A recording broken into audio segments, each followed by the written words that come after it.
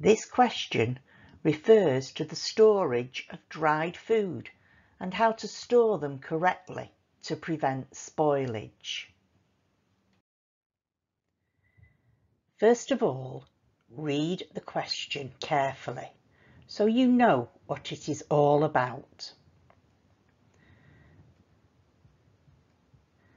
The question is worth 3 marks.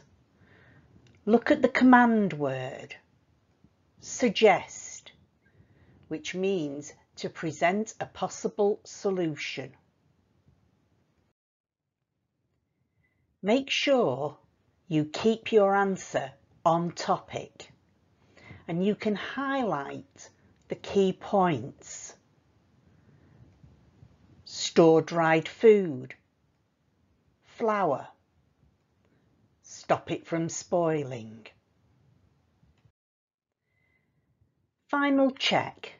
Have you covered dried food and spoilage?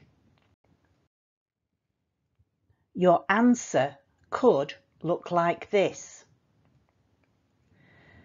To prevent dried food from spoilage, I would use clean, airtight storage containers or sealed packets. Store in a cool, dry place that is clean and tidy.